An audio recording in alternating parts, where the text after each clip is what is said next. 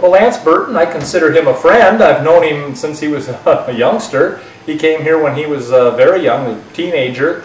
He was a student of the Frito-Lay magician, Harry Collins.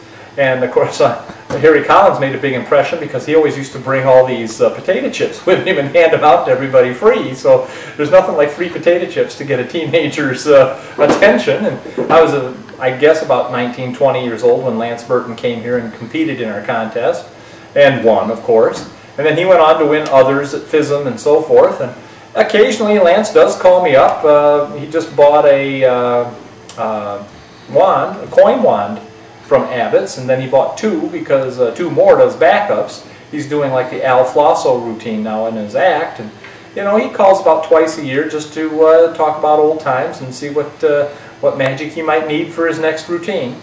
So Lance and I, we get along fine.